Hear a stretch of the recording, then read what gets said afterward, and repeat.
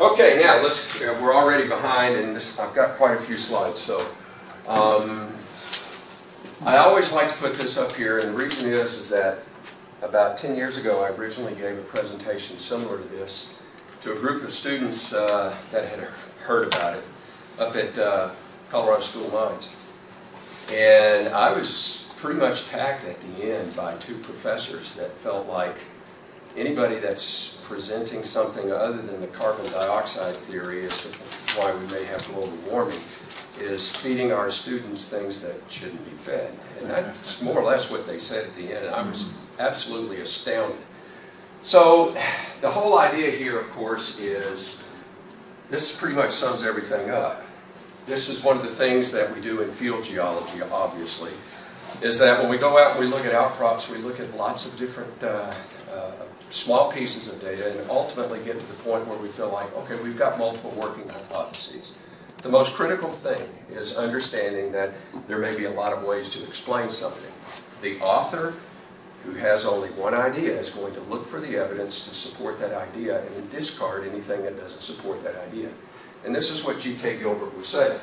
The other thing is, this is the only time that you're going to see this guy's name anywhere near that guy's name.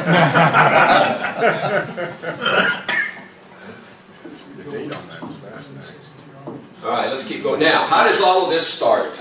How does an old field geologist, which most of you that know me, you know that I've done a lot of work and a lot of maps for the survey and done work for Tim and mining companies, etc. So how does a field geologist get involved with solar variations and its potential to change the climate? And it all reverts back to ham radio. This is when I started in ham radio back when I was about 14 years old. And back then it was the video game, computer tinkering in the basement of today, only this is how we started back then.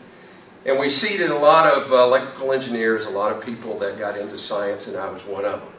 And when I went to school thinking I was going to be an electrical engineer, that didn't pan out because the math was a little bit too difficult. So anyway, it wasn't why I got into geology. I got into geology because somebody offered me a job one summer, and I went out into the field, and that's when I decided, okay, that's it. But the interest in science stemmed from ham radio.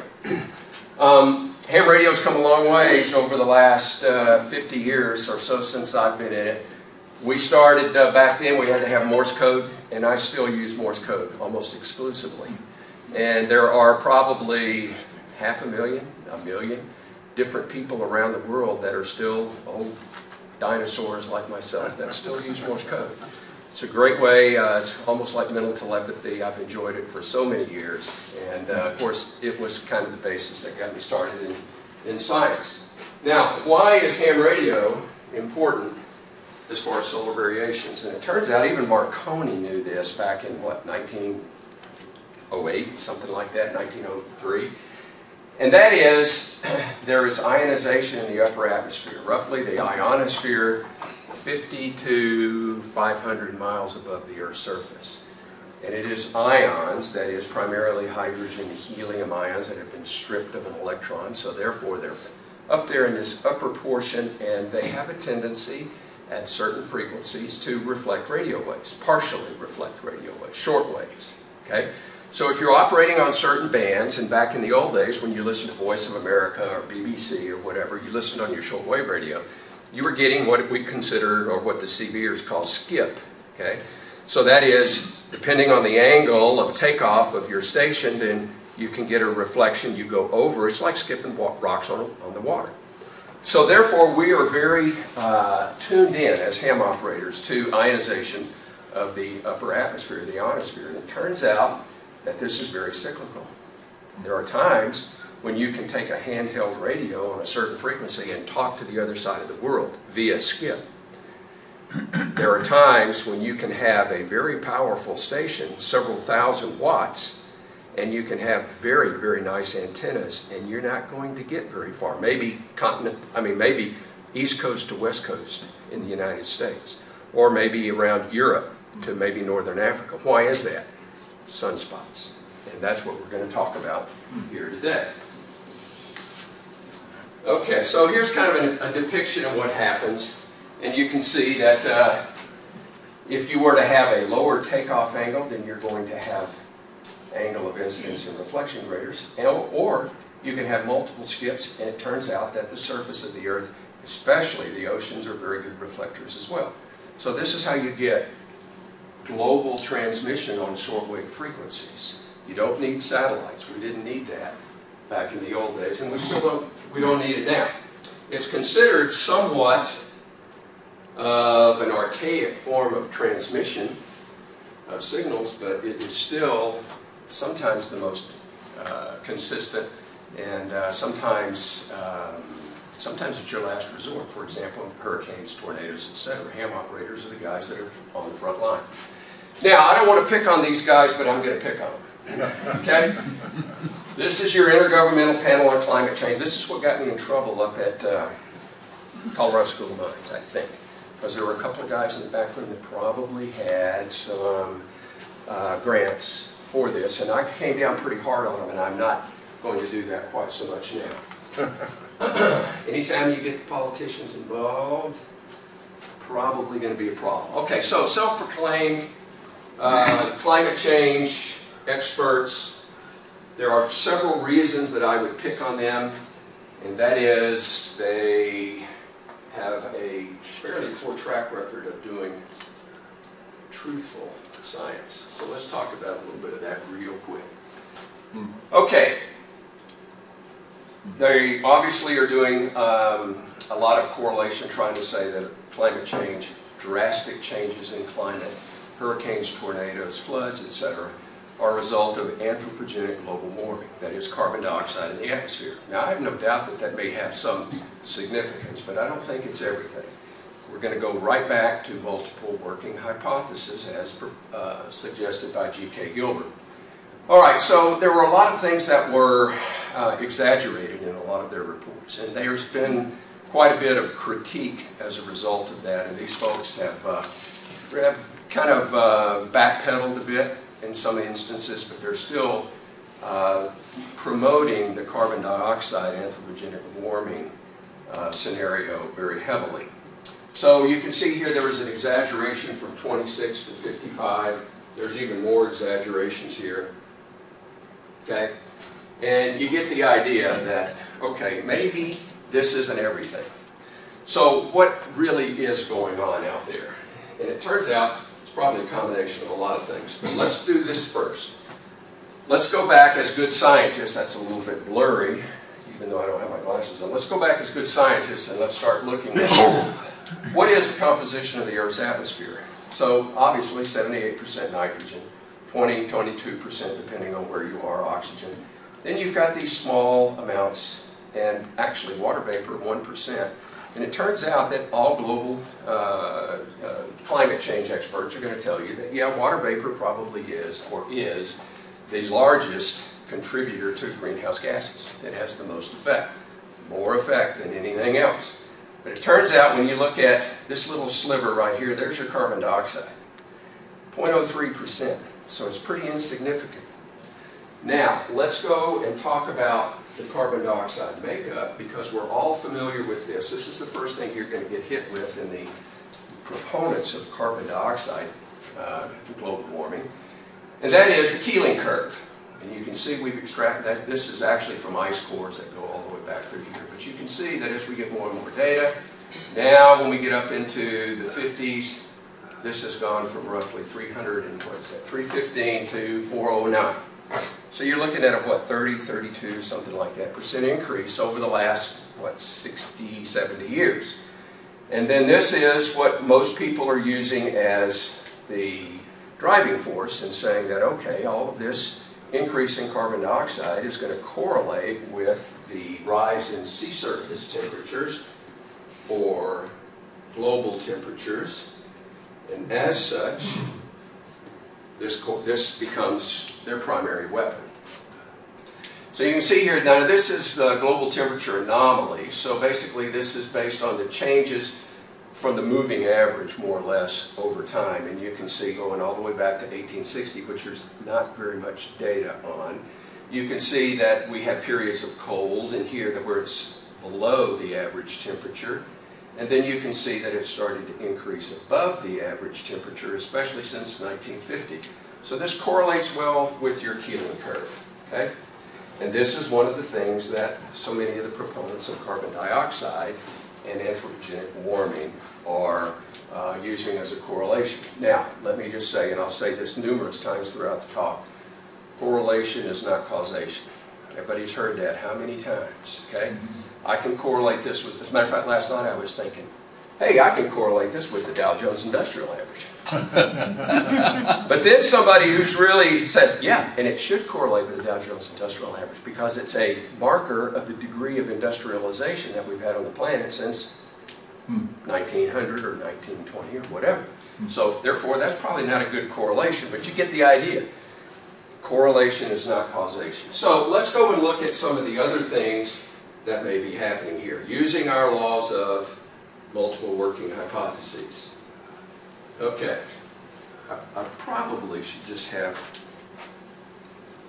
an entire slide with all of my information on it. Okay, so here's the thing that is really important here. Correlation is not causation. However, let's go and look at what the data are telling us, and that is, based on this study back here in 2009, these guys had found that, okay, there was this thing called the Paleocene-Eocene thermal maximum, 55 million years ago.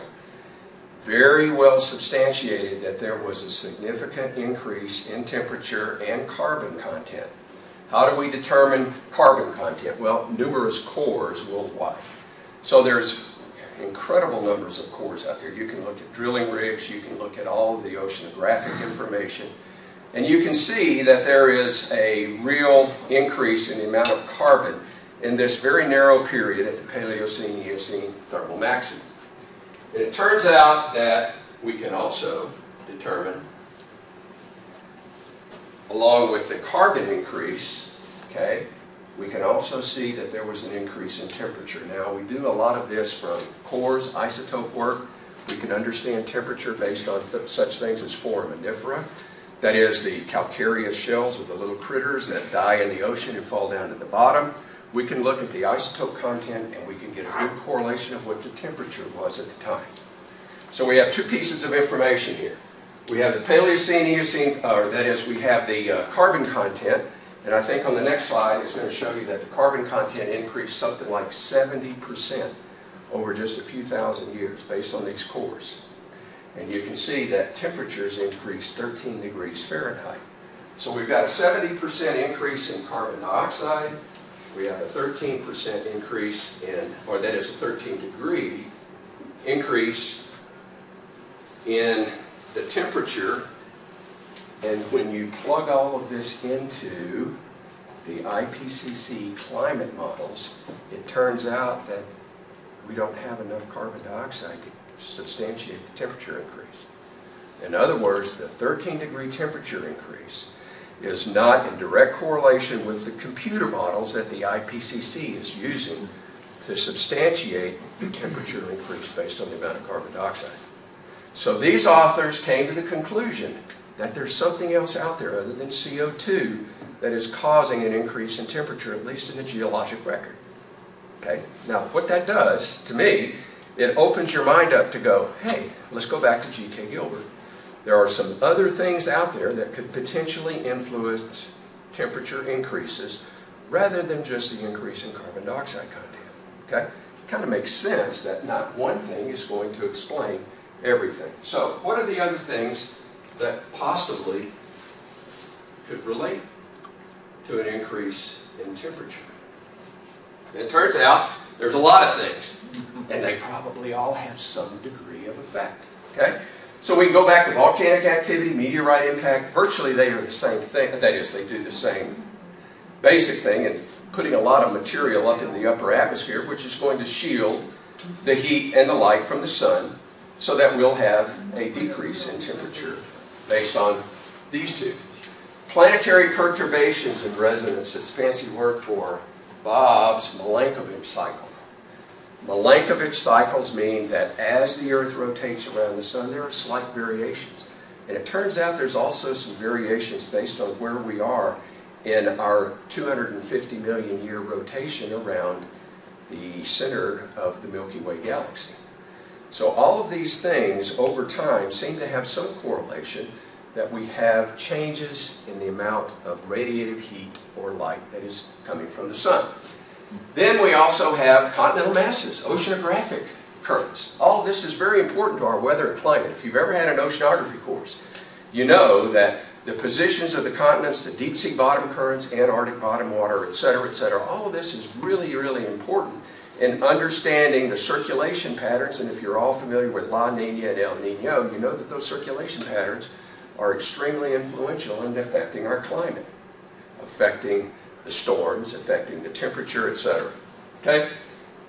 Now, biological activity, all of this is really important. And all of it, at some point, has more influence than perhaps the other at certain periods of geologic time. We're all familiar as geologists with what? Probably 12 different Pleistocene advances and retreats of the ice. Okay? All of that is not a result of anthropogenic activity because we were around back then. So there are obviously things going on that are causing the changes in the climate over long periods of time that we're not factoring into the equation. And it turns out we are factoring in the equation. There's a lot of information out there about this. What we're going to talk about right now is, where is it? There it is, variations in solar emissions. Okay? Real quick clarification. Most of the people that are not on board with the solar variations are saying, hey, the radiative, or they call it the irradiative constant of the sun, the light and the heat, changes very little. That is, even over the solar cycles that I'm going to tell you about later, that's very, very insignificant, like 0.1%. But now we're talking about the electroradiation. We're talking about the light and the heat. There's something else out there that is going to be very important for my story here, okay? And that is the sun. And it turns out the magnetics of the sun are going to be the main influence that we have here. All right, now, we all know about this. We know about weather. We know about the sun as far as the light, heat, the tilt of the Earth's axis, the rotation around the sun. All of this is going to affect the ocean currents. It's going to affect the biological activity. It's going to affect the amount of moisture. It's going to affect the northern latitudes, bringing a lot of the colder weather in. You get the idea. Being weather, savvy, we know that the sun is extremely important. When we refer to this change in weather pattern over decades or millennia, we now refer to it as climate. And it turns out, we all know, based on what we were just talking about earlier as far as Pleistocene events, climate changes over long periods of geologic time. Time that is much wider in expanse than we humans get to experience. But we can see it all in the geologic record. So now then, let's look at a few things about the sun, because that's what we're going to talk about here. Okay, it's a star, and it is a common garden variety star in the overall makeup of all galaxies. We're not going to talk about HR diagrams, but if you're familiar with those, basically our sun falls right in the middle of just an average garden variety star. Okay? It's 100 times the diameter of the Earth, 300 times the mass. A star, all stars more or less accumulate from hydrogen primarily in nebula. So we've got, for example, if you go look at the Crab Nebula, look at the Great Nebula in Orion, you look at these are star fact. Pleiades is another one. If you look up into the night sky and you see these, then you see that there are these vast stellar blurs, and that's gas. It's primarily hydrogen gas. These are star factories for the most part. That gas is going to slowly accumulate based on gravitational attraction of the other hydrogen. And eventually it gets to the point where it forms a large mass. The large mass, based on the hydrogen that accumulates, is then going to increase in temperature because the little molecules start to vibrate. As they get more and more expansive, more and more dense, gravity takes over, they become closer and closer together, the temperature increases, and all of a sudden, boom, we get a star that turns on. Okay? And it starts then burning the hydrogen to helium. And that's what almost all stars are burning right now until they get in the later stages of their lives. The sun is no different. An average garden variety star converting hydrogen to helium. So let's talk about that. Right here in the center, now these are in Kelvin, I'm going to give you these in Fahrenheit. Here in the center, this is where the actual thermonuclear reactions are taking place. This is where the hydrogen, which makes up 78% right now, I think, of the sun, this is where it's being converted to helium. The temperature is 27 million degrees Fahrenheit in the center. As those thermonuclear reactions take place, we call that nucleosynthesis. What happens is the sun is losing or using up all of its hydrogen, and then eventually that's going to become helium. Then the helium starts to gravitate towards the center, and the temperature increases, and then the helium goes to lithium. And then the next thing is lithium goes to number 4 on the periodic chart, and you go right on up. So as each stage occurs, the star is now on its death throes. Once it uses up its hydrogen, it goes to helium. Okay? All of this is really neat stuff that's going on, and eventually you get up to number 26, and I'm going to say this because most people in here are geologists. When you get up to number 26, that happens to be iron. A garden variety star like the Earth can no longer reach the temperatures at the end of converting 25 on the, which is what manganese to iron.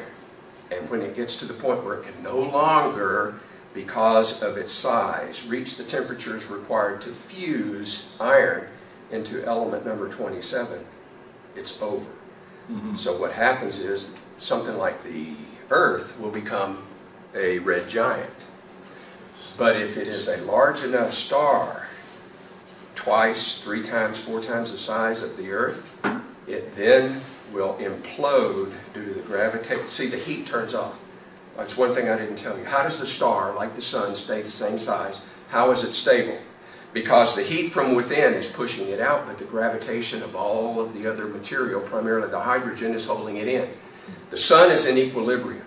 The amount of burning going on in the interior from the fuel that is now being radiated out towards the surface, all of that now is being countered by the gravity. So you've got gravity trying to move it in, you've got the heat trying to move it out, and our star is nice and stable, which is really great because that's the only way we're going to maintain life on the Earth. Okay?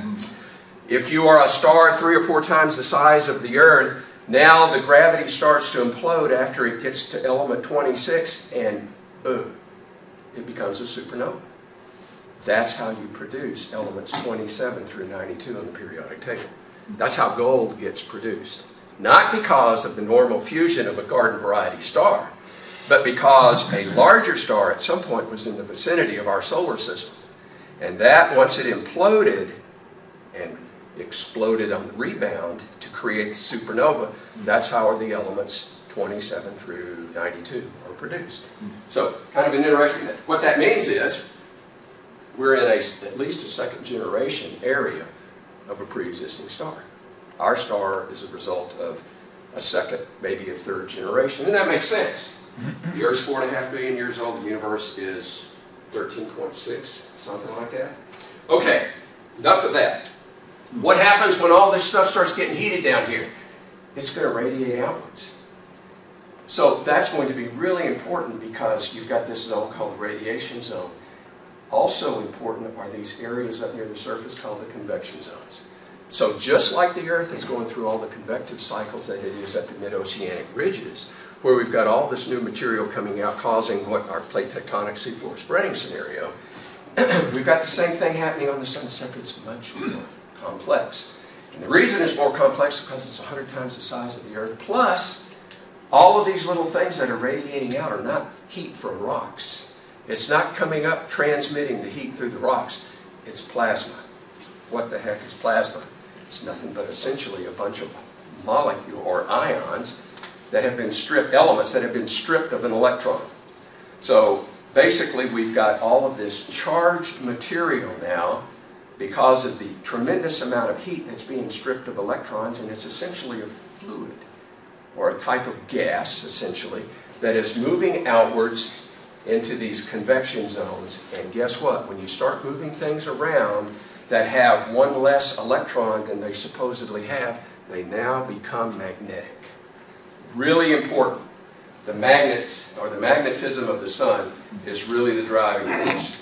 Now, on the surface, we have these things, and you know about this. We have flares, we have prominences, we have coronal mass ejections. We're going to talk about all that. When you start stripping electrons away from primarily hydrogen and helium, you're going to get X-ray and gamma ray emissions. So we've got all of these things coming out of the sun. And our magnetic field of the Earth protects us from that nasty stuff for the most part. Okay? All right, so now the next thing I want to show you is after we radiate this material out, we've got the convection zones. By the way, these convection zones, because of their complexity, cause a tremendous amount of variations in the magnetic field of the sun. It's not the nice little dipole effect that we all see from the basic science course that we had a number of years ago. The photosphere is considered the surface of the sun. We've got 27 million degrees here, and we have somewhere around 10,000 degrees Fahrenheit on the surface of the sun. 10,000 degrees Fahrenheit from 27 million.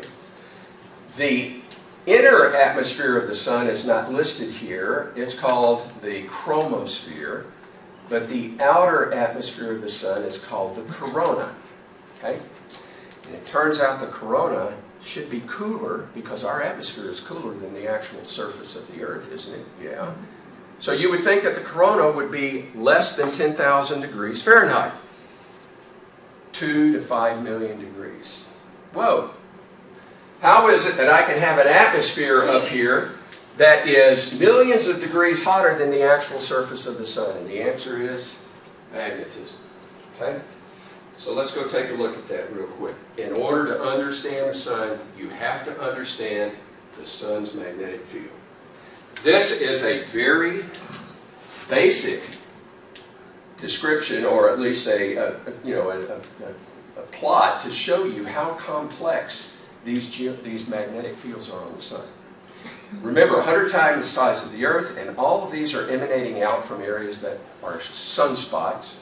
And they arc back over because of the complexity of all the convection that's going on. Remember, I've got all this material down, this plasma, that is circulating around in all of these small different convective currents, and then they get perhaps into a larger convective current that's incorporating all the smaller, and you've got ions that are moving around, and that's causing a very complex magnetic field.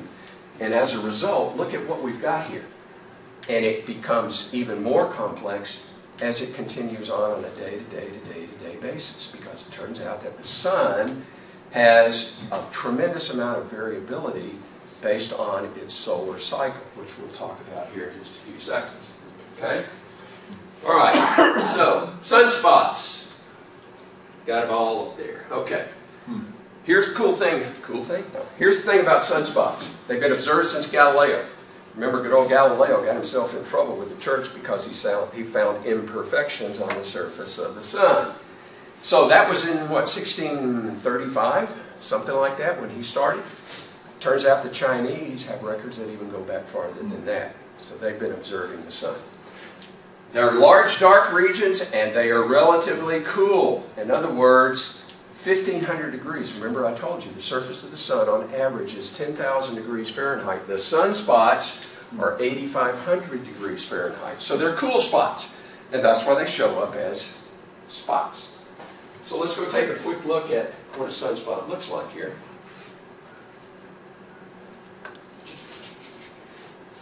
There we go. Oh, come on. There we go. If we look at sunspots, we find, number one, they're in groups. Okay? And if you look at them in more detail, you'll find out that each group has an area where there might be some slight variations in temperature, but then they're isolated in the centers where there is a distinct difference in temperature from the surface, and that's why they show up as spots. Now, here's the other cool thing about sunspots. It shows us that the sun actually has rotation. That is, at the equatorial regions, if you were to follow these sunspots, it would take like 30 days for them to go all the way around and come back to this exact same position. So we would monitor these over a 30-day period and see that this group would rotate here, and here, and here, and here, and then it's going to become invisible as it goes on the other side of the sun. 15 days later, it's going to come in over here, and it's going to rotate right back to this position in about 30 days. And it turns out that up in here in the polar regions, The circulatory pattern of the sun is 25 days. Okay, cool. What does that have to do with anything? What it has to do with is that it is causing a winding up of the sun's magnetic field. The magnetic field of the equatorial regions is such based on the convective activity, and then you've got a different torsional relationship with the sunspots in the magnetic field in the polar regions. What happens over time is that it winds up and becomes even more complicated than the previous diagram that I showed you. And when it winds up to a certain spot, it goes beep, and it changes its polarity, and it roughly goes back to 0 again. Guess what? That happens every 11 years, roughly. How many? 10 to 12 years, 10 to 13, but we average it at 11. So every 11 years we get this change in the sun's magnetic field so that the solar cycle and the sunspot count goes to roughly 0, and then it starts coming right back again as the circulatory pattern of the convection in the interior of the sun starts developing the magnetic field into the previous complexity that it was in before the 11-year bing, okay, when it got all wound up. So this is how we kind of understand what's going on as far as sunspots and the solar cycle. If you want to know why the temperature on the surface is 8,500 at a sunspot and it is 10,000 degrees around it, it is because the sunspots are where below you have the most intense magnetic field. So in other words, sunspots are the indicators of where the complexities of the magnetic field are located. That's where they come to the surface. And what happens is the heat is altered. As the heat comes up from these convective currents from the radiative zone, it then is, because of the magnetic field, they're deflected somewhat to the sides, which above the surface explains why you have an 8,500 degree temperature versus a 10,000 degree temperature. Okay? So here's what happens now that I am going to cork this activity. I'm going to now eventually get either a flare or a prominence. Okay? So let's go talk about those real quick. Actually, you don't even need to read that. Let's go through these. Okay. Here we have magnetic fields that are preventing the heat to escape, and as a result, on the surface of the sun, we have sunspot. And it turns out these sunspots oftentimes have certain polarities, positive or negative. So when all of a sudden one of these sunspots bottlenecks the heat up enough, it eventually gets to the point like taking a Coca-Cola or champagne, taking the top off of it, and boom. And that results in a solar flare or a solar prominence.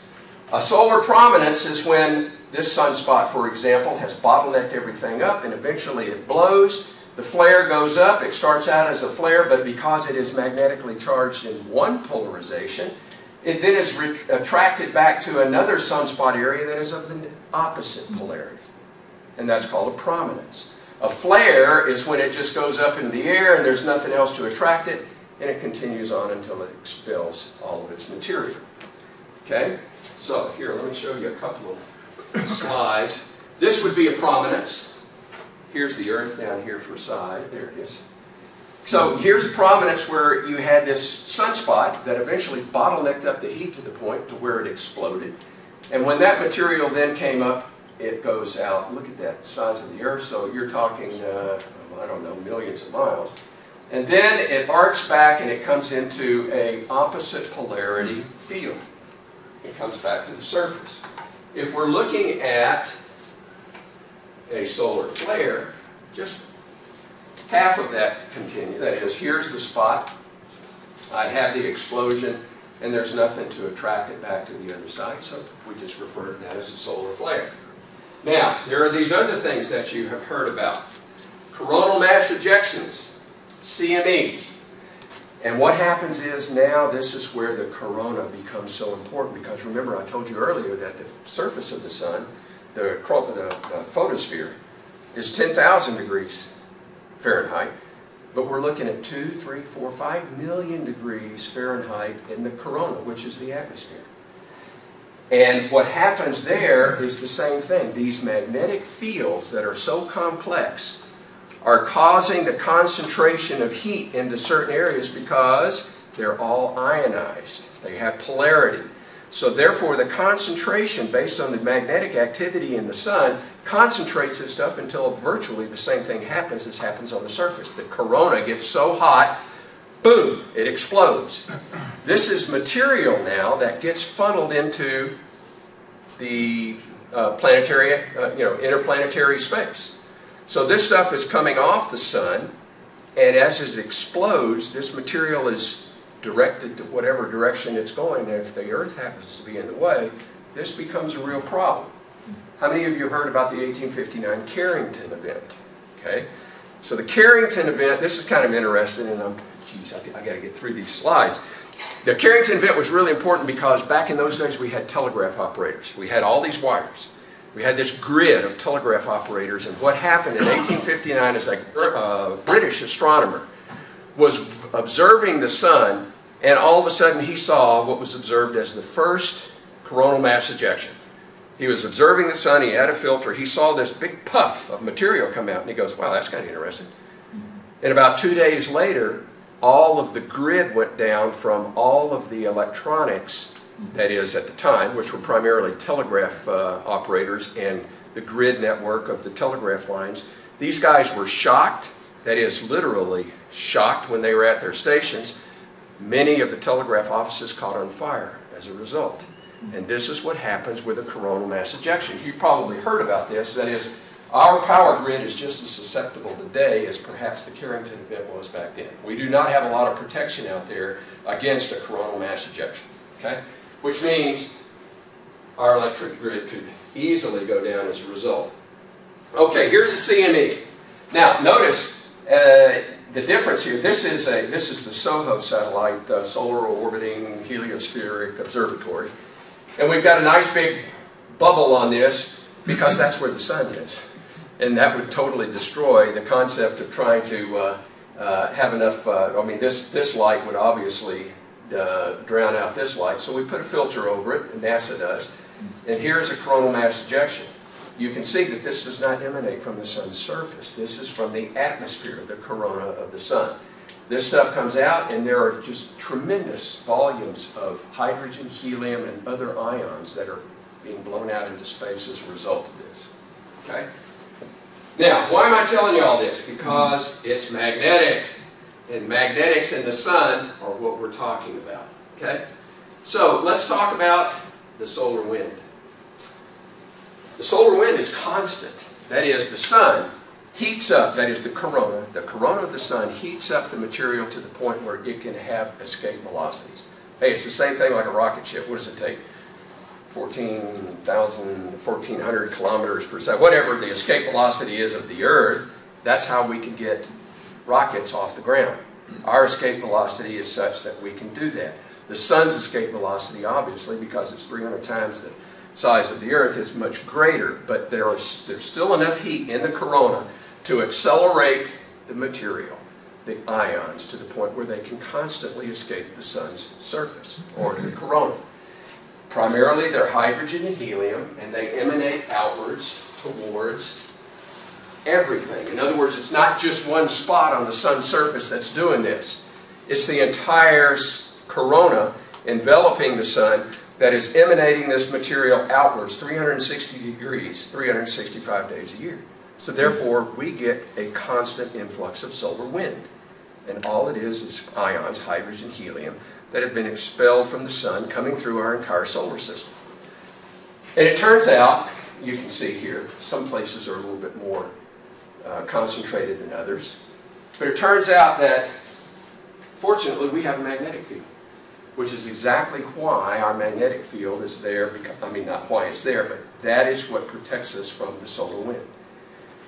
The divergence based on our electric field, our dipole effect, essentially, which is all generated by the interior part of the Earth, that is the core of the Earth, rotating, nickel, iron, etc. All the geology people know about this. At any rate, the point is that it is deflected by the Earth, and that protects us from all of the nasty stuff that the sun is constantly sending out. Okay? So, here we go. 450 kilometers per second on average. It's 1 million miles per hour, so therefore, for the most part, the solar wind that is being deflected right now came from the sun, what, 3 days ago? Something like that. So the point is that this material, on average, is constantly bombarding the Earth, but deflected away, for the most part, by our magnetic field. Its low density it has an effect on our magnetic field, especially if there are changes. So let's go take a look real quick. Let's see what's the last one here. So, now, it alters the shape of our magnetic field. Okay? So here's a little picture to show you what's going on. Constant influx of solar wind, and as it approaches the Earth, our magnetic field diverts that around and protects us from all of the harmful effects. Now, what happens when all of a sudden we have a coronal mass ejection? This entire pattern here is going to change, because all of a sudden now we've got an increase in current, essentially. So it's like all of a sudden having a flood upstream, and you've got a normal, what you think is a normal amount of volume in the stream down below, and all of a sudden you get a flash flood. Guess what that's going to do? Well, the same thing is going to happen here on the Earth. When we get a coronal mass ejection, or large flares, or prominences, then that is going to affect the overall electrical characteristics of the Earth.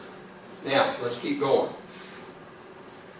Let's talk about the solar cycle. This is now, see, I've spent all this time, and lecture should be over now, except we lost, what did I lose, 20 minutes?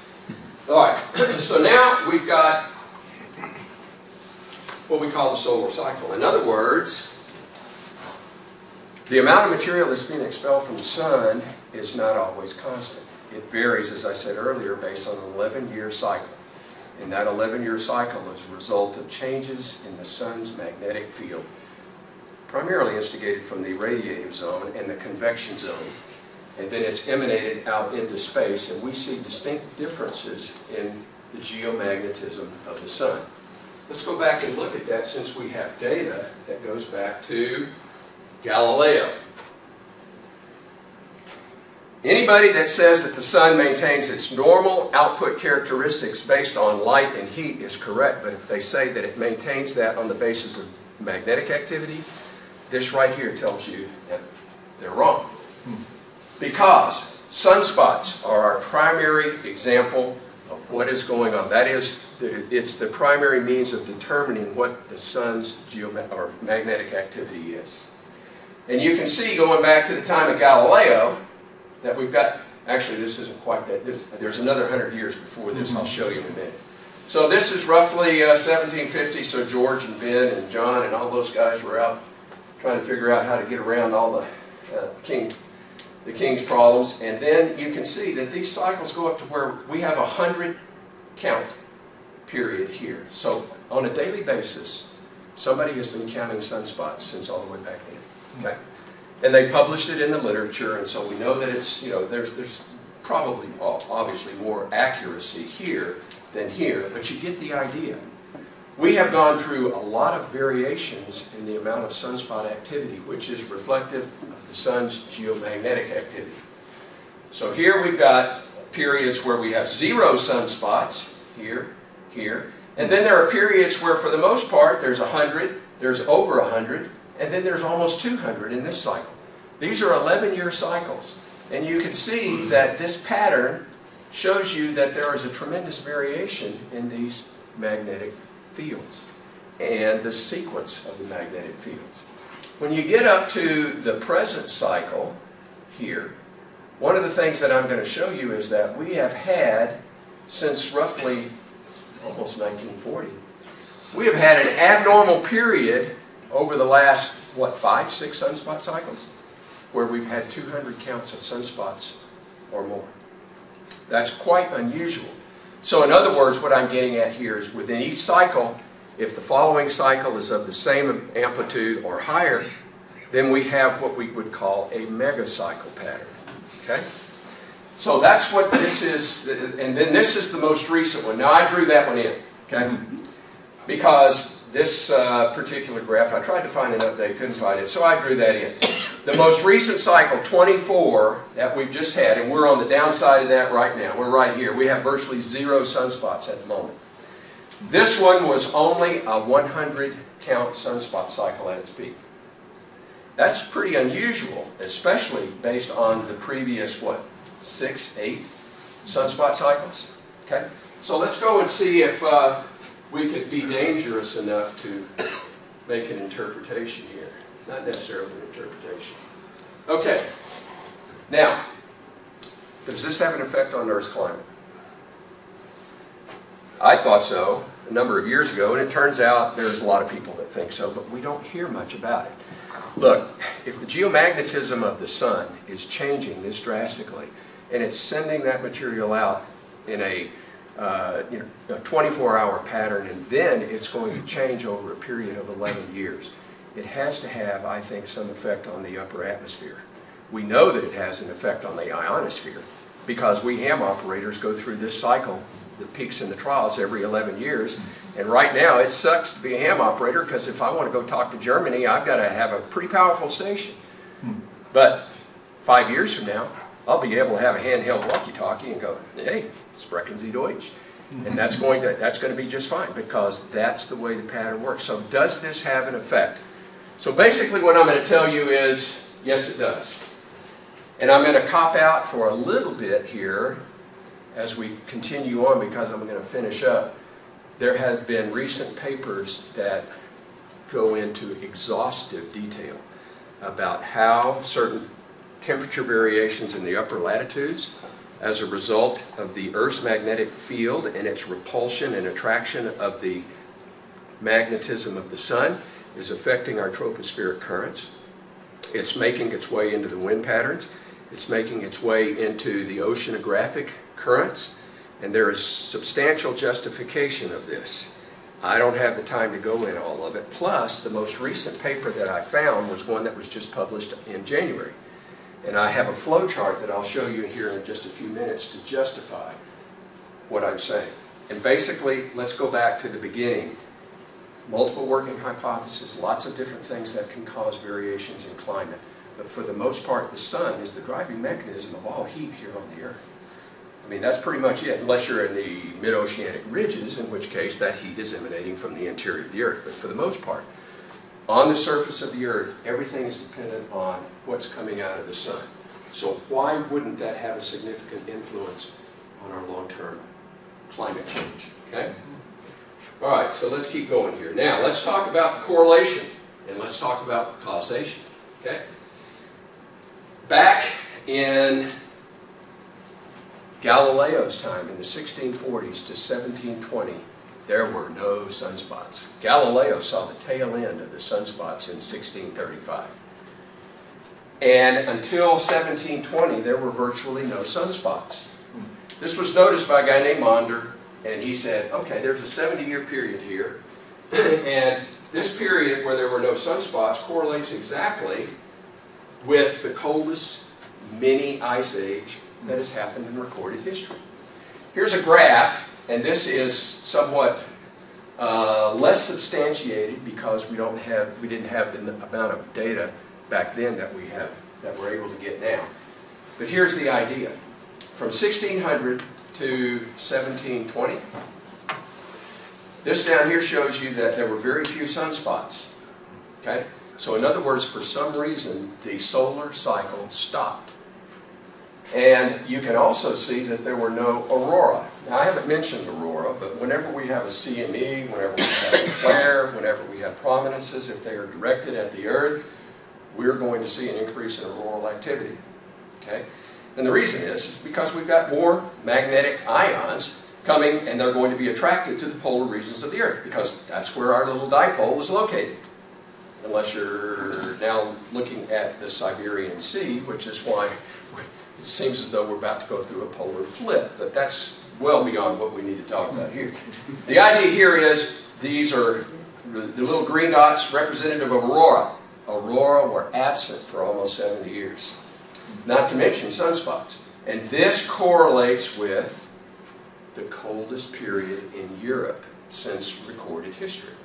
We don't have the data here in North America, but in Europe, the North Sea froze over continuously, and the Thames River in Britain was ice most of that entire 70-year period. And people were cold. So that is another one of our correlation is not causation, or is it? Okay, well, it's well documented, and the existence of other grand minima. Okay, let's just skip through this and let's go back and look at, Dalton minima. My slide, oh, there it is. Scared me. Okay, so let's go back and look at this. Here's your Dalton minimum. We just looked at the Maunder minimum over here.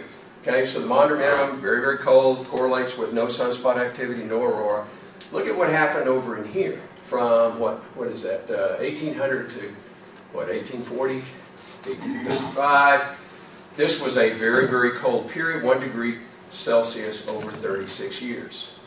Correlates with less than 100 sunspots in each of the cycle peaks.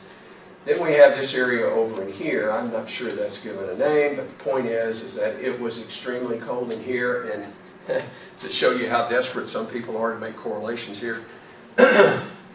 I saw something about the Titanic the other day, and somebody said, yeah, it correlates with the sunspot cycles because we've got this grand minima over here, and those icebergs were farther south than they should have been, and that was in 1912, and it correlates perfectly here. I think that's stretching it a little bit, but you get the idea.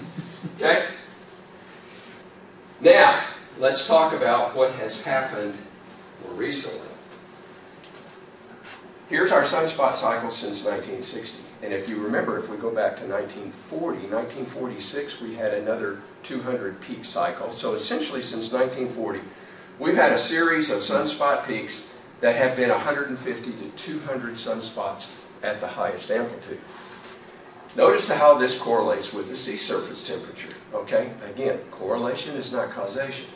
But the idea that we've gone through a 6 or 7 period megacycle where we've had 200 spots or more may help explain, or at least you can make the correlation, that this is why we have seen what has been recorded as an increase in surface temperature of the Earth. Now, what does that mean versus where we are today? This is that cycle that I had right at the end. This is a very detailed analysis, or that is representation of the sunspots in the previous cycle, cycle 24. And actually, we're still in cycle 24. So we've got, at the peak, one little month. This is on a monthly basis. So we had 1 month of 100, and for the most part, the average was around 60. That is substantially less than what we've had in the previous 6 cycles, where we easily averaged 150 sunspots or more. Now we are sitting down here, okay? 0 sunspots, okay? And let's talk about how this variability can affect Earth's climate. Now, this is the paper that I was referring to, and I have a copy of it. I don't have a copy for everybody, I just brought my own copy. This is the one that was just released. And I've spent the weekend going over this, and I decided there's no way that I can summarize everything that went on in this paper. These guys were exhaustive in their detail, and it is a culmination of many, many years. They've published countless papers before this. This is the most recent. Anyway, here's the idea. These guys are saying, all right, here's the flow diagram of how the solar wind affects our climate. And that is, first it ends up as magnetospheric convection. It goes over to the geomagnetic activity of the sun. Particles precipitating from the sun's magnetosphere. Solar cosmic rays, I didn't even talk about that. They're kind of the seeds for clouds. And therefore, more cosmic rays, more clouds, that affects the climate. And then they go into talking about changes in the electric potential of the ionosphere of the Earth, redistribution, height, culmination of the atmosphere, changes in phase, water vapor, cloud formations, radiation balance, thermal Barrett field. They go into all of this detail, far beyond the scope of what I'm trying to tell you today. The idea here is, to me, it is entirely plausible, likely, that the sun's influence, geomagnetic-wise, is having an influence on our climate. To what degree? I don't know. These guys are saying at least 50%. Okay? So that means then, as we go through these various solar cycles, that our climate is going to change, along with all the other things that I listed in the beginning. So it's not just one thing. You've got to have a whole basket of tools here. And we as scientists, for the most part, understand that, but there seem to be people out there right now that are not trying to peddle that. And I think that perhaps the money that's coming from the United Nations to go for certain things that they want, that's influencing a lot of people. And to me, that's not the way to do science. So we have to incorporate all of the other possibilities here. And I have outlined a number of those, although I concentrated on just the solar variations here. Okay, so to finalize this, uh-oh. No, I guess, no, it's working. Okay. Here's the thing about, all right, here's my references, okay? I only use two major references here. Most of this stuff I've accumulated over the last 10 or 15 years since I've been putting all this together, but these are the most important references. Here's the other thing. What happens if we go into a period where there's a moderate minimum? What if, now that we are on this decline, in other words, of the previous 6 or so cycles, remember we've had 150 to 200 sunspot counts, lots of solar magnetic activity. We've had this increase in climate, or that is increase in temperature. Let's say that it's not all a result of anthropogenic warming. Let's say that the sun really does have an effect. Now that we have gone through this previous cycle 24, we've only seen, for the most part, at the peak, 100 sunspots. For the most part, the average was 75 or 80. What happens if the next cycle, which should start within a year or two, cycle 25, what happens if we have even fewer sunspots? Is there a possibility that the Earth could get colder? It turns out that the cause and effect, if that's the case, is going to be lagged significantly. So we might be looking at 20 or 30 years before we start seeing a real effect of that. There was a real interesting book, and it's kind of a little bit of a fiction book, but it was interesting. It was called Twilight of Abundance. It was written by a geologist, an Australian geologist, who went through all of these solar cycles and said, what if we continue on this decline and we go through a moderate minimum? And if it turns out that the sun's magnetic effects really do affect our climate and we go into a period of cooling, what's that going to do? And here's what he did. And the guy was politically connected.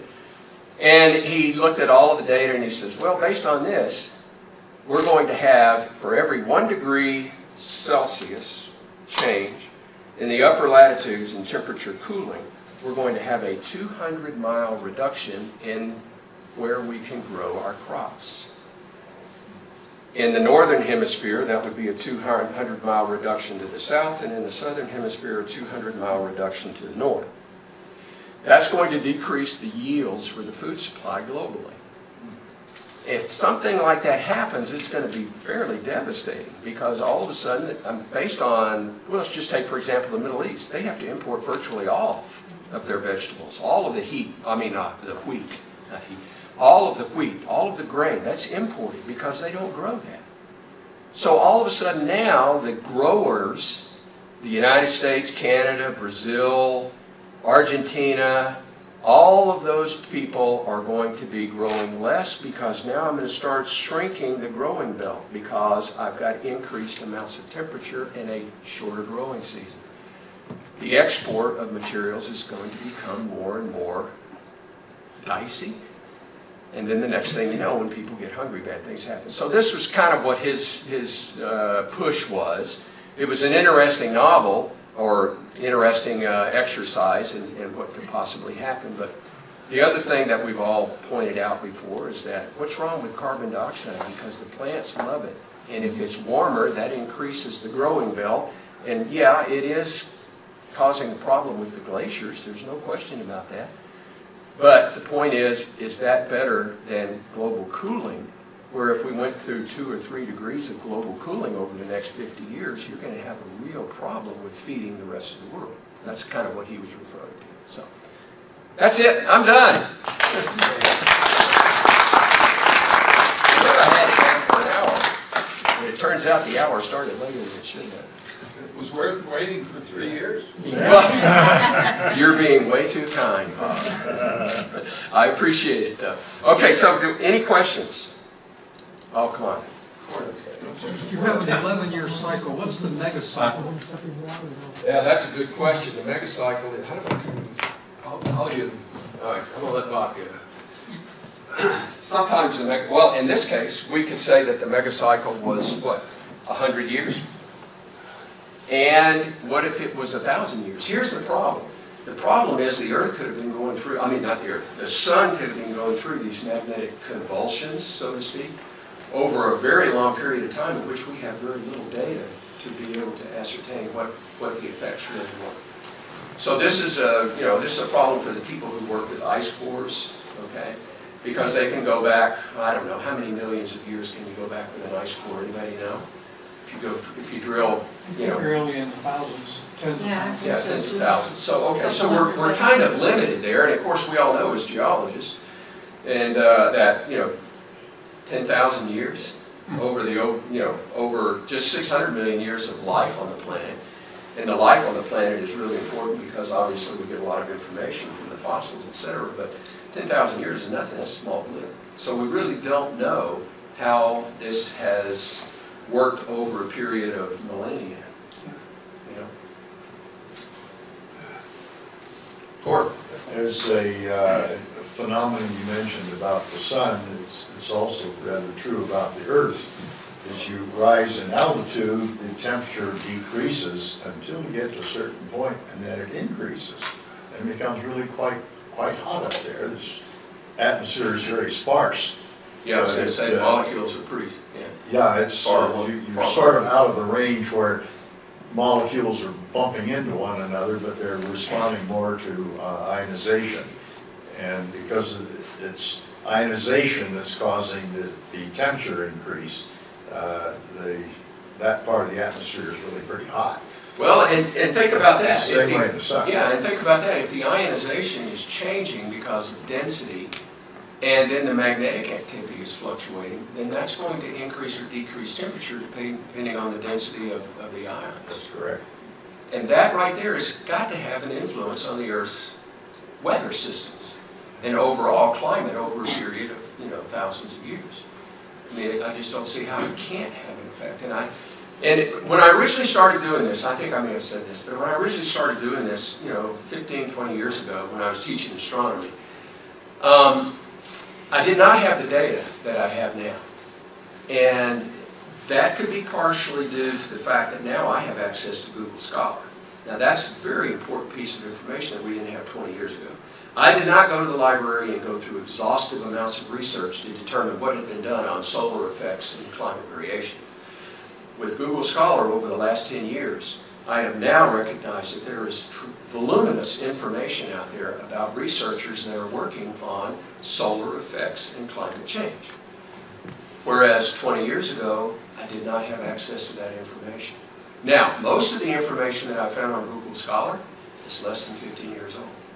Okay? So all of this is, it's interesting that everybody has jumped on the band. I mean, everybody's getting more and more interested in this. I guess my problem with it is that the news media seems to want to propagate the idea of anthropogenic global warming, and that only. And I do believe, Taylor and I were talking about this earlier, I don't think there's any doubt that industrialization has had an effect on Earth's climate to some degree. But it can't be the only explanation. It's like everything else that we've talked about as scientists. There's lots of ways that we can explain this, and it's probably an accumulation of many of them. And as each one varies and oscillates from peaks to troughs, then depending on when they come together, that's going to give you a more amplified effect. So, and just like the volcanism, and just like meteorite impacts, which fortunately only occur every couple of 100 million years, but at least major ones. But obviously the volcanic effects those are well documented because we've had a number of those that have occurred during recorded history, and we see that, what was it, 1814 or 15 was the summer without 16. 1816? Yeah, that was the coldest summer on record, and so anyway, you get the idea. So I'm just advocating that, yeah, I mean, I'm not saying that this is the cause of everything, but I think it's a significant contributor and it needs to be addressed, and the public needs to be more aware of this rather than just hearing the party line. But don't you think we ought to be listening to the 10-year-olds? Is that a fifth grader? So, anyway, any other questions? Bob? You had some fantastic slides. Very few of them had any indication where you got them. Where did you get so many of those slides? You know, so many, I've accumulated those over 20 years or so. One of the things you can do that's interesting is that if you go to, well, for one thing, astronomy books are very good for that. I forget the name of the authors that have, I've gone to their website, they have a lot of these. But if you go to solar variations in the sun or solar activity, you Google it and then go to images. When you go up there to images, you will find that there are countless images that you can use, and most of them do not require or do not have a copyright infringement on them. So I'm very careful about that, even though I'm not using this for profit.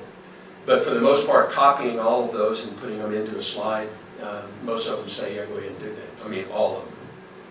By the way, in that regard, do you have any objection to putting this online, on YouTube? Oh, no. Bob always does this for us, so Yeah? some of the people that weren't here were really hoping you could do that. Yeah, what about you? You want my thumb drive? That would be helpful, thank you, Okay. yes. Okay. Oh, thank you, thank you. Like I said, man, my name gets out there on the same page as G.K. Gilbert. That's the first and last. The giant and the minnow. Have you tried to publish it anywhere? No. No, I haven't. And, you know, I mean, basically, it's an accumulation of more or less layman's work. I mean, I'm not an astronomer. I know I've got a background in astronomy. I'm not a physicist. I've got a background in that. But, I mean, I can't go out and do this kind of research. So, no, I haven't tried to publish it because basically what I've done is nip little pieces out of everybody else's work as a teaching mechanism. Because, you know, I worked for the Space Foundation for 10 years as a consultant, so I went and taught teacher courses during the summer, and I used most of this information in disseminating all of this to them, to let them know that there's lots of other ways to explain, you know, climate change or any other thing that goes on with geology and geophysics. And so, no, I have not tried to. Did those School of Mine consensus professors give you any reason for the criticism, besides it doesn't comport with their theory? That's, you know, the only thing that I can think of is that, I mean, they really did attack me from the rear. As a matter of fact, the students more or less told them to shut up. Because they came at me, and, you know, and maybe I was a little bit more emphatic about going against the overall grain of carbon dioxide only and proposing this. Today I was a little more careful because, you know, I get what their emphasis was, but on the other hand, they did not do it professionally. They did not do it in a congenial manner. As a matter of fact, one of the guys, I went up and talked to the guy afterwards that criticized me the most. And I asked the kids, I told them that the kids were appalled, and they came up afterwards and they apologized to me.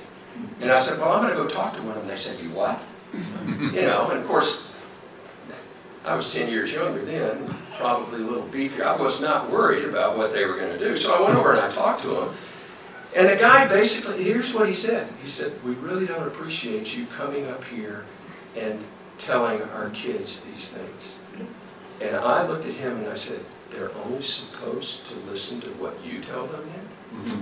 And that pretty much shut him up. But the point is that there's scientific basis behind the idea of solar variations as a result of magnetic activity and climate. So why not present that to the kids? But I feel that they may have had a partiality to the carbon dioxide rhetoric because maybe they were doing some sort of research and they had a UN grant.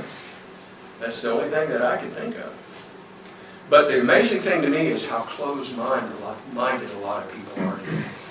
I mean, hey, I've got my opinions. Everybody knows that and knows me well. But you know what? I am always, you know, open to some, you know, to other ideas. And when these guys said that, I just thought, man, they're really closed-minded up here.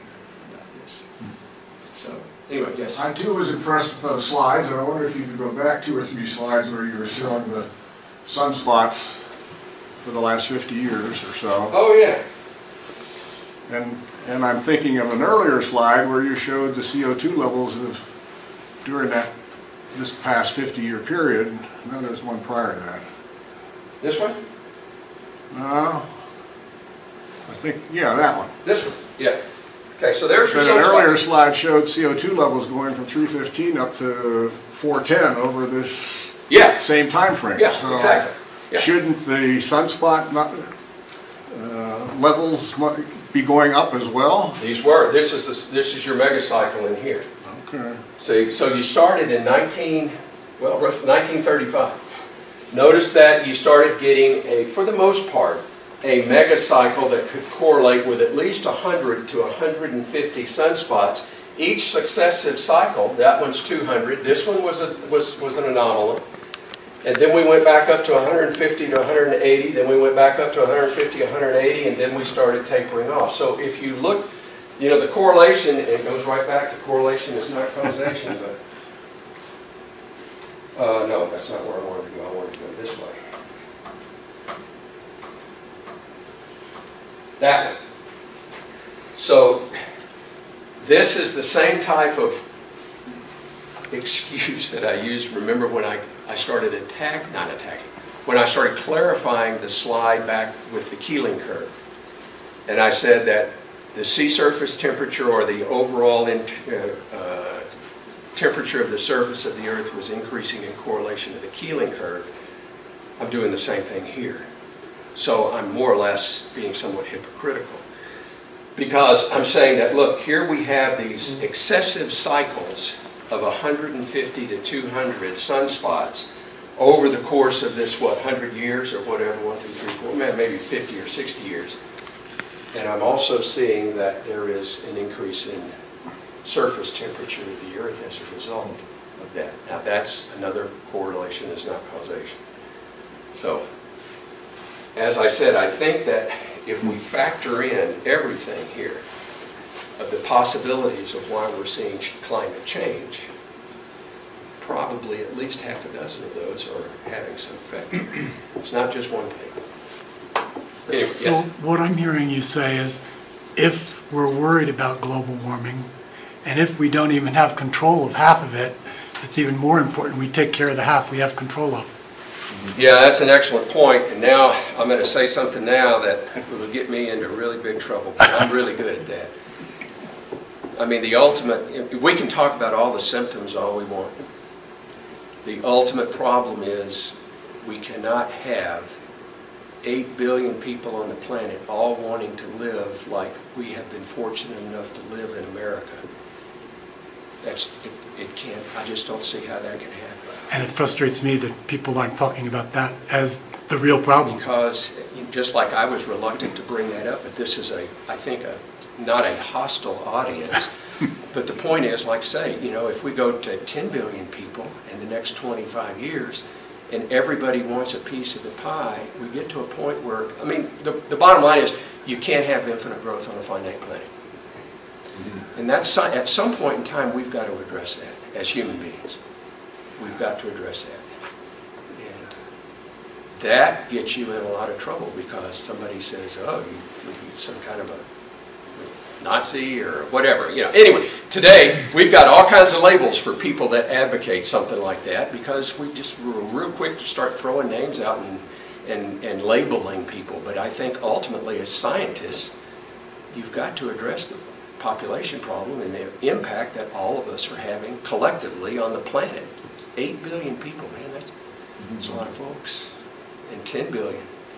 I mean, in 20 years, that's what they're projected. I mean, So, yeah, we've got a lot of problems, but ultimately, I think it relates to the number of people, and how do you address that? Man, I don't know.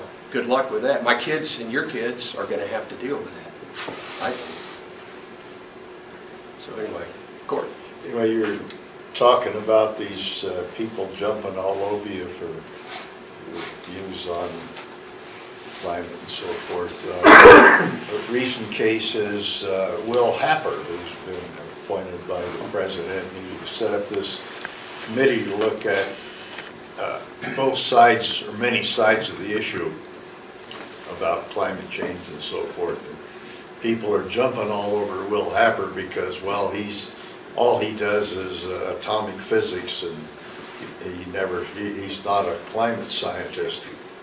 Well, you know, the only relationship between carbon dioxide and climate has to do with the interaction of radiation with molecules, which is his specialty and which is not taught in classes in climate.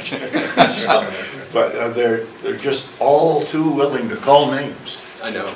Yeah, we do. We quickly label people, and it's obviously a problem going on right now. It's tough for me with my girls. I mean, I'm an old guy. I had kids late in life. I've got 2 teenage daughters, and I see the things that they're being taught in school, and I see the things they're being told. Bob and I need to talk about this because they both just had an economics course, and all they talk about is Keynesian economics. And I go, well, did anybody mention Hyatt? Who's that? So you're not getting a lot of alternative things, that there's other explanations, there's other theories, there's other models. And to me, that's a real problem, because I think back in our day, I'm talking about when I was educated back in the 60s and 70s, that's the emphasis of our education back then, was a lot of different ways to look at this. And your job, if you're going to get into science, is to entertain all of these ideas and recognize that data can be acquired, and you may not have, you may not be able to explain them, but you still got to take them as for what they are. Is it good data? And we don't do that now. We seem to have this desire to go down the path of, I have an agenda as a scientist because this is where I'm getting my grants, and I'm going to favor all of the agenda all of the data that supports that and discard the other. And we all know that's not good science. So anyway, Alex. My opinion, a lot of the climate controversies got nothing to do with the science, whether it's solar cycles or CO2 or whatever. You and I, when we were educated, all of us when we were educated, we went out to change the world. Yeah. So that's good. We think of that as good. What you're seeing politically now is we've got to keep the world the way it is. It's too bad the glaciers melt, but that's going to, like you say, a little bit of warmth is going to help, especially with those 8 to 10 billion people that are... The thing that we have the advantage over being geologists, I'm preaching the choir here, is that, we have gone through historical geology, and we understand that there have been tremendous amounts of changes in the Earth's atmosphere, the biosphere, the hydrosphere. Everything has changed throughout geologic time, and now that things are changing, everybody seems to be, going bonkers about it. It's like, welcome to Earth, Go take an Earth science course, Well, that's basically the way I'll answer it when somebody says, what do you think about carbon dioxide is doing it? Well, I'll say, yeah, I think there's climate change. Yeah. But now, if you get labeled as a denier, then all of a sudden everybody's all over you, if you're a political candidate and you say, well, I still question global warming as a result of anthropogenic activity, that's front page news, and they're all calling you a denier, and you're whatever word they want to label you. It's like, well, what's wrong with entertaining the possibility but not necessarily making 100% commitment? Because right now we don't have all the data. So anyway. Jay, a quick comment on the slide right here behind you. Yeah. I've always struggled with that because I see no correlation between those two lines. Yeah, well, I think that's kind of the whole idea here is that this is an anomaly. That is, the changes in sea surface temperature above or below the average, and it's showing that there has been a slight increase over the last 60 years. And then this is showing you the number of solar cycles and the intensity of the solar activity over those 60 years to show you that there may be a megacycle effect. Right, but I guess I'm not seeing that in the data up there. I see a roller coaster in the red line and a gradual increase in the blue line, but it's hard for me to draw that conclusion that there's a connection between those two. Well, does the change in sea temperature lag? That's the main point. That is, it appears as though magnetic activity from the sun, if we're going to use everything that I was saying as a possible correlation, it occurs over a very long period of time. In other words, we may have 20 or 30 years before the influence actually takes effect. Right, right, you mentioned that earlier, and that's a good point, but you're not seeing it in this slide. I think that slide doesn't show the period before the megacycle, so I look at it kind of like if you have a burner on a stove and it's turned out hotter for 4 cycles, then in this slide it's showing the temperature of the sun going up, and if you look before this slide, then it would be when the burner was lower on average. But that's... This slide would be more effective if I had more data down in the previous 100 years. The other thing about the slide is, we're not even talking about a full degree change in surface temperature, right? What is the range? 0.3, maybe 0.4? And see, here's... To minus 0.3? I know what you're talking about, and here's the other thing that bothers me about this. From all the things that I've looked at when I've been doing the research on this for 20 years, there's a big discrepancy in whose data you're going to use and who collected the data. There's what?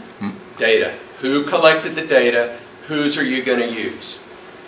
So in other words, it's not consistent. And that is a real problem. So here's what it's like as geologists. I've got a geologic map, and all of a sudden if I'm suspicious that the strikes and dips were not taken properly, then the map doesn't mean a whole lot to me. Now, if I have 5 geologists go out and take the strikes and dips on populating or overpopulating the earth, Mother Nature has a way of taking care of all this. We just might not like the outcome, you know. Insects seem to survive very well. You know, they have. I've always said, whenever I go out in the field and I'm inundated by all the bugs, I go, planet insect.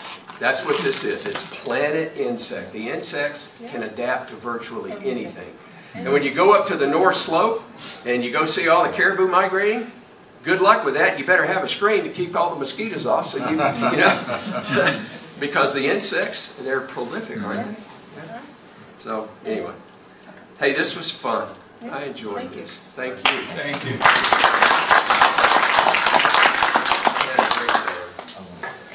So it was worth 3 years, Beth? What's your plan on Tuesday?